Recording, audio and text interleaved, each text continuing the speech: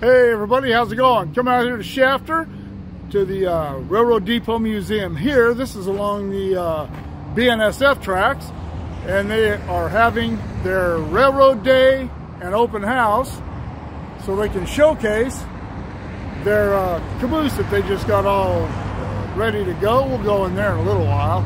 But anyway, thought I'd come out here and catch this for everybody. So let's go in and check out the Shafter Depot Museum's open house and Railroad Day. Okay, we are inside what was, I assume, the passenger waiting room at one time. So as I am not that familiar with this place, I am going to let Stan give us the tour. All right.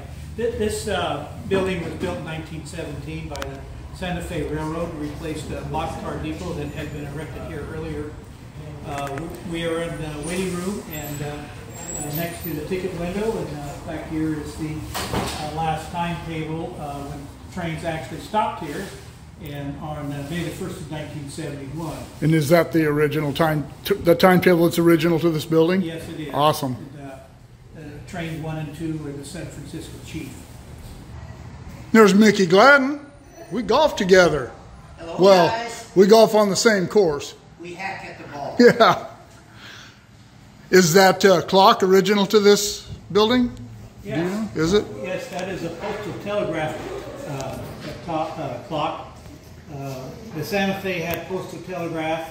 The Southern Pacific had Western Union, but when they merged, postal telegraph became part of Western Union, and then the Western Union had office here in the depot. Very cool. All right, well, let's move on to the next room. Nice waiting room bench there, a little different than the ones in Tehachapi. And your name, who are you guys? Huh? Presley Benino. I am the son of the assistant curator. Oh, cool. Your name? Falcon. Cool. The legs crossed, fiddling with these buttons, and the button went flying out. Nice, safe. All right. All right, this is our dining car display.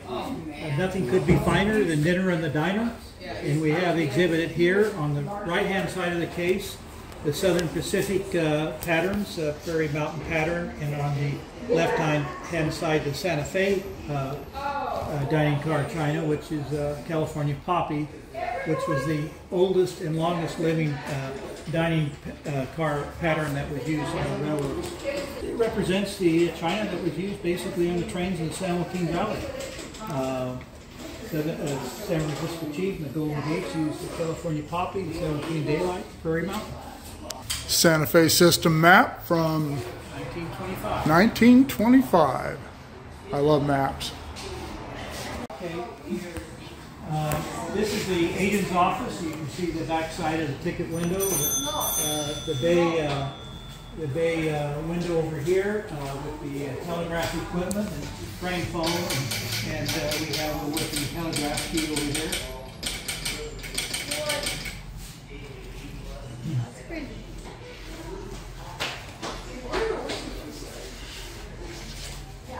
Now, when did they get rid of the agent's job? Do you know?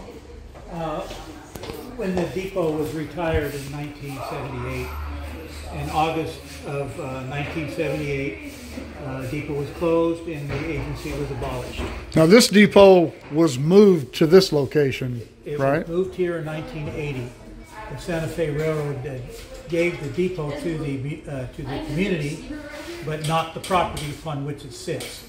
So the Historical Society obtained by donation this piece of land here, still next to the railroad, the 3 blocks to the north or railroad west of the original location.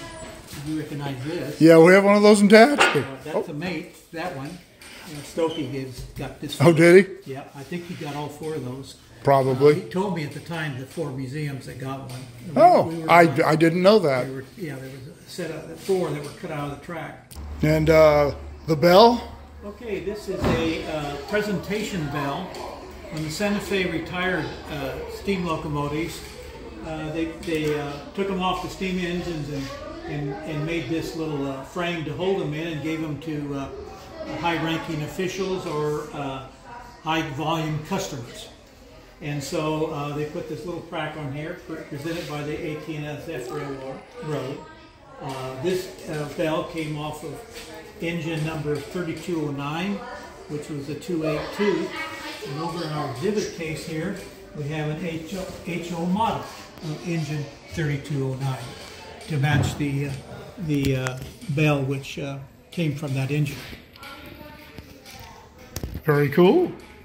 And that's a nice display of some model railroad stuff. So this display on the top shelf is a HO train with a group of Santa Fe refrigerator cars, all having their logo passenger train advertisements on the sides of the cars. The rest of the exhibit is an N gauge, and there are 4 passenger trains here depicted, each one which would have stopped here at Shafter during a particular era. Oh. On the bottom, we have a Alco S2 switcher with about 10 refrigerator cars. Each one represents potatoes, which would have been shipped out of Shafter in these particular railroad company cars. Oh, there's their. Yeah, I did. Yeah, I was when I got here. There was a young lady who's part of the museum named Stephanie, and I don't recall how we encountered each other quite a few years ago, but she said she was trying to find some insulators and some pole line stuff, and I brought in that cross arm and a bunch of insulators of different kinds, the ones that the beehives, and these ones are all cleaned up. But yeah, glad to see it got put to use. This is a representation, I take it, of the Shafter Depot? Yes, when it was built in 1917. The original paint scheme was a dark red with a charcoal gray trim. Head upstairs here.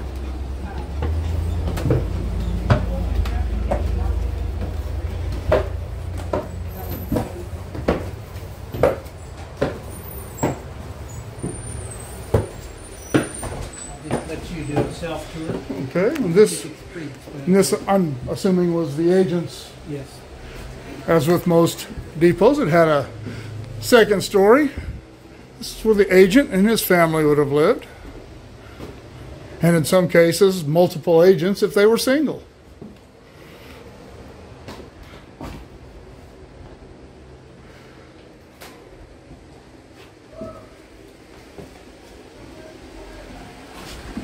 It's actually pretty roomy.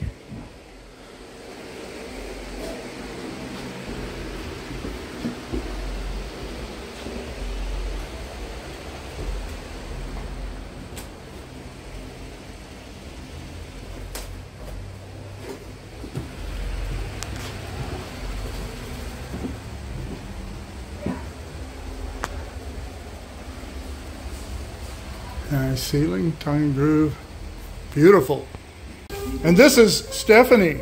She's been trying to hide from me all this time, stay off camera. But anyway, Stephanie and I she's the one that I brought the pole line equipment to all those many years ago, and I'm glad to see that you're still involved with the museum. Of course, I'm glad to have you back. Yeah. I'm glad you walked in. As soon as I saw you walk in, I was like, I know that face. Well, it's good to see you again. Thank you so much for coming in today and for featuring our museum so that others can hopefully come and find us. My pleasure. This is our World War II exhibit. Consists of a military map, important newspaper headlines, a war map, and all kinds of paraphernalia that soldiers would have used or that civilians would have used during the war, such as war ration books, and also a few items from the German prisoner of war camp that was located in Shafter. This is a case dedicated to 2 gentlemen who were members of the Historical Society. They were both served in World War II. And then on the left, Jim Gleckler is recipient of numerous medals, which are on display there. He was an infantryman. The man on the right, James Albright, served as a gunner and a B-17 bomber. So there's a lot of miscellaneous stuff here. Yeah, this is the Yokits, for those of you who don't know, were the natives of this area, and they were from the southern San Joaquin Valley, southern end of the valley, up into the Visalia area, and all the way across the valley from one side to the other. Shafter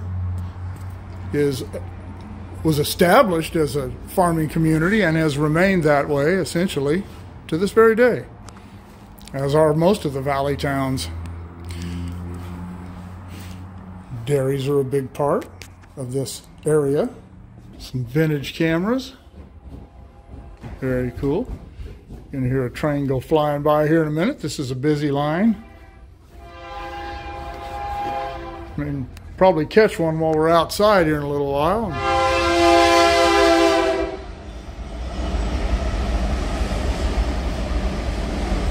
And they're not going 23 miles an hour like they are in Tehachapi. Oh, nice globe. I love globes. They're just spherical maps. They still have their freight scale. That was the only thing that was lost in the Tehachapi fire. Okay, this is a ice refrigerator car, also known as a reefer. It was given to us by the Santa Fe Railroad in the early 1980s. One of the last ice refrigerator cars still on the railroad at the time. And we wanted to have this car on exhibit here because it represents hundreds and virtually thousands of cars of potatoes which were shipped every season filled with potatoes from the Shafter district. The cars were iced daily at Bakersfield. The picture there shows the icing dock at Bakersfield. And that night, after they were iced, they were sorted and sent on their way across the country, wherever their destination was. And depending on the weather and the length that they needed to travel, they would have to stop at various icing stations across the country as they traveled eastward. So this is a diagram of how the ice refrigerator car works. There's a raised floor, and the air moves basically a rotational air moving through the ice down into the floor and around, and fans that are connected to the axles at least work while the train's in transit. You can see the space where they kept the ice and the vents where the cold air came through. Also, the floors were vented. This is an interesting piece because one year in about 1953 or so, the Santa Fe froze these medallions and blocks of ice at the Santa Fe ice plant in Bakersfield. They brought these blocks of ice out to Shafter and put them along the street for the annual Shafter parade. So quite a promotion on the part of the railroad, promoting their ice refrigeration service. And this is one of the original medallions that was frozen a block of ice. All right, we will get back to some of the railroad stuff here in a minute, but I wanted to go through the agricultural exhibit as well. As we walk in here, we see a potato packing line from 1937. It represents the change of potato packing from field packing to shed packing. And that came about because the consumer wanted washed, sized, and graded potatoes rather than just dirty potatoes that came out of the ground. We have over here a exhibit showing the different potato brands that were used in shipping potatoes of Shafter. We have a collection here that shows over 300 individual potato brands that were once in use. Potato sorting table there.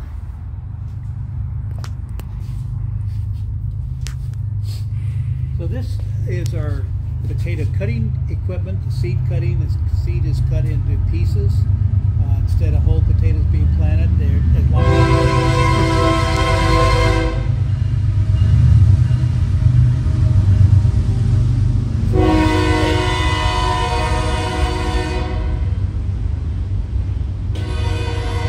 Each piece needs to be at least an ounce in size and have an eye on it to grow. These are various potato planters. This is a collection of potato diggers, and hanging from the ceiling you have a 2-horse model. On the floor here is a 4-horse model, and over here is a tractor model. So each year, as they have more horsepower, they can have bigger and larger machines.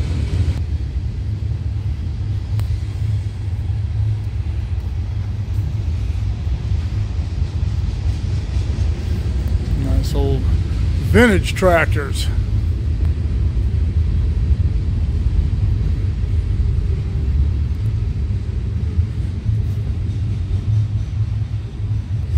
For all of my viewers who like old cars and trucks, international, and a Samson. This is a cotton cultivator mounted on a 1926 Farmer F12. Over here we have a 1918 GMC truck, which was declared surplus by the U.S. Army and at the end of World War II, and was transferred to the USDA cotton station in Shafter, where it stayed until 1959. Picking sacks, and this is the transition from hand picking to mechanical picking, which became in full force after World War II. This picker is about 1950, and by 5 or 6 years after this introduction, there was almost no hand picking left. Fairmont section car model S2, Series E, built about 1940. On the cart is a number of track tools that the section crew would have taken out to them as they went daily to work on the track. Hand car.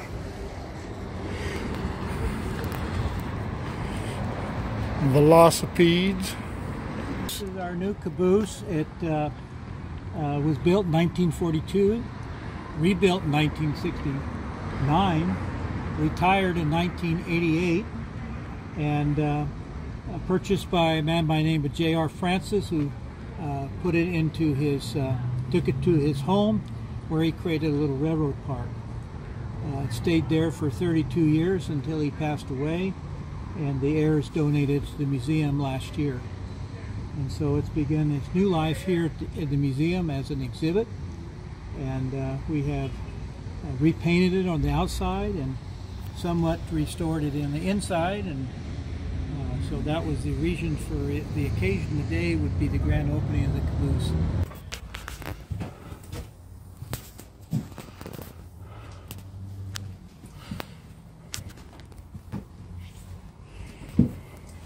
This is not original.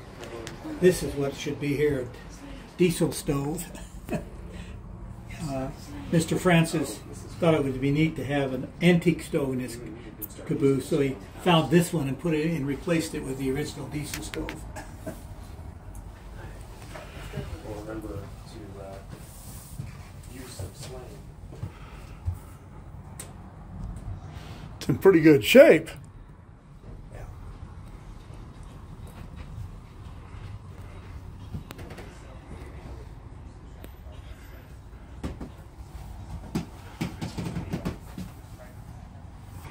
Conductor's desk. Sat in his chair, he'd probably hit you in the head with his watch or something. Painting of a Santa Fe, a Cajon Pass. What I call a fruit basket wigwag signal actually came from Pacific Electric in Southern California. This over here is a automatic block signal, Santa Fe style. That was donated recently with the caboose, and that was in use from about 1910 and 1950 on the Santa Fe Railroad. Anyway, upper quadrant semaphore, cool. And this, you said Stoco is one of Stoco? Yes. And this peach basket or fruit basket, whichever you call them, wigwag was donated by Bill Stoco to the museum. Phone booth / tool house, depending on what area you were in. This is the phone booth. This was a phone booth? Okay. This is Santa Fe's phone booth. SP had concrete. Yeah. And Santa Fe had these little wooden. What's the story behind this one? Okay, this caboose was made about 1910. It's a side door caboose. They called them widowmakers because they were very dangerous to get on and off, especially if the train was moving. They did not have any end platforms. They did not have any stairs on the ends. They just had side mount. They were retired fairly early by the Santa Fe Railroad. This one was retired in 1936. Cool. This sounds like an Amtrak. Let me see over here.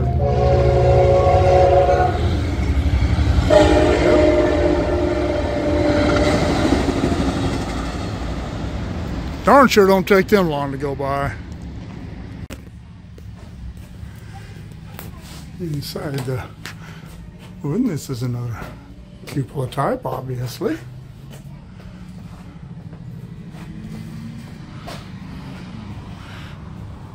Looks like a jail. This has got a big conductor's desk.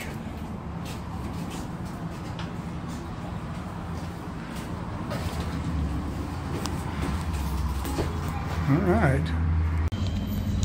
As you can see, this is a really nicely restored depot. Done a really good job. The wigwag there, he said, came out of Dinuba, which is on, would have been on one of the branch lines off the east side. I don't know if that was a, you said that was an SP? So that would have been on the east side branch up in Dinuba. The Santa Fe and the SP parallel each other up through almost all those towns. And that was a Southern Pacific train order signal. And before all you perfectionists start hollering about it not being right for Santa Fe, Stan has already explained that those blades need to be painted black. All right, well, that's going to conclude the tour of the Shafter Railroad Depot Museum in Shafter, California. For all of those who don't know, Shafter is about 15 miles north of Bakersfield. I want to thank Stan and Stephanie and the rest of the crew here for allowing me to do this and being a guide through this and helping me out. And I hope you enjoyed it. Here are the URLs for my PayPal and my Patreon. If you can help the channel out that way, I'd sure appreciate it. Keep shooting me the ideas. Drop in the comments below. Shoot me an email at motopoet59@gmail.com. Like, share, subscribe, click on the bell if you want to be notified of future content, like that bell there. And we will see you all later.